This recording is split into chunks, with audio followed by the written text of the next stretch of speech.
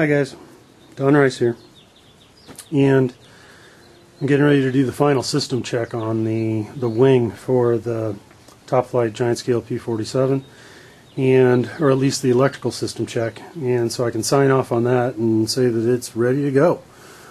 So we can take a quick look at the detail here. You can see the streaking in the paint that came from those dirty washes that I did last week. I really liked the effect that had. Something else I had gotten from Get Stencils, along with all the paint stencils and the nose art and everything else. Where's my zoom? Was letters like this. So there's words and stuff all over the plane. I weathered some of them, didn't weather others. Who cares? And some people will tell me that the yellow would probably mostly be gone, but then you couldn't read it, and I want people to know what that says. So, don't push there. Duh. Invasion stripes, and so you can see some streaking back through here, which is the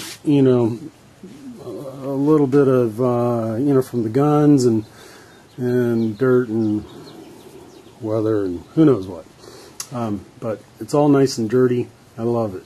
That is a JR11X, and so that's the rest of the radio gear going on here. And let me show you this thing. A lot of you guys are already aware of these. That is an Ashlock type connector. So all of the wing servos, all the wires have been split out, and I crimped some Ashlock leads on them, and it's a locking type connector. You can see the lock here, and all you gotta do is press that lock, pull these things apart, and you're good to go. It's a single connector for the whole wing. No chance to mess everything up. I mean, there's plenty of chance, of course, to mess everything up when you're actually, crimping the wires and getting it all hooked up. But if you do it right, you do it right. And you really don't ever have to think about it again. So those things are awesome. And so look up Ashlock and give them a try. The twisted wire there is stuff that I made, and I made up these 18-inch long leads to go from that connector there in the wing to the receivers and the match boxes in the fuselage. So this is the aileron match box. This is the flap match box. Why am I using match boxes? Well, I've got 11 servos in this airplane. I have no idea why I have 11 servos in this airplane, but I do. And I've only got a 9-channel receiver here. Can I buy an 11 or a 12-channel receiver? Sure. But you know what? Who cares? I'm using match boxes. So it clears up a couple of channels to make some of the programming later easier.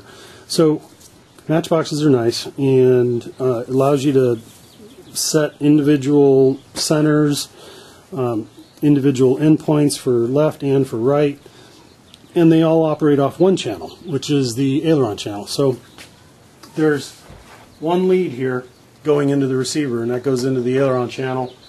2 leads coming out of it going to the 2 wing servos for the ailerons. Same thing goes on here for the flaps.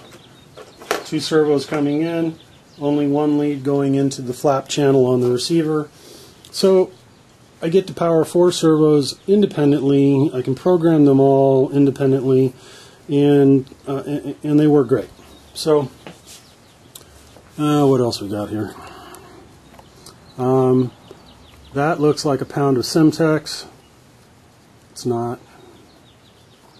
It's just my bench power supply.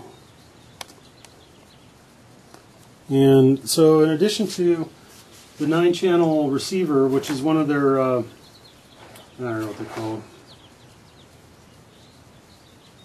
Yeah, I don't know. But they've got these large gauge wires inputs. I put Dean's plugs on them because all my battery packs have Dean's plugs. They don't come with Dean's plugs, they come with, I don't know, some blue things. And so this is a satellite receiver, another satellite, the third satellite. All of that stuff is going to get mounted into the fuselage. And but for now, what we'll do is we'll turn on the transmitter and turn on the receiver.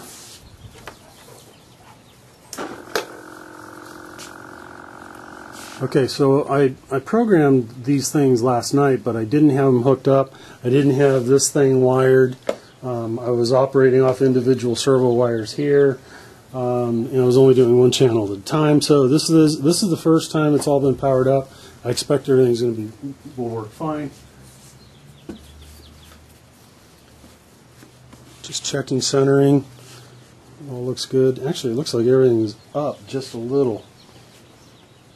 Of course, I did this all last night upside down, so I might have to make a couple of adjustments, but let's see what happens.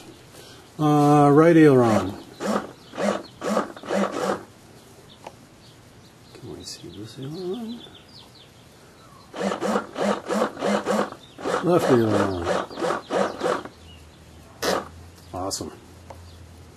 Good deal. Alright, let's take a look at what the flaps do. Half flaps.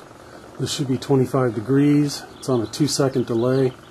And full flaps, which is 47 degrees, which is on a 2-second delay, all the way up. All the way down. All the way up. Far up. Alright, so electrically, I am done with this wing. So I can sign off on that and get busy on the fuselage, which probably has another 20-25 hours of work left to do before next weekend. And so later.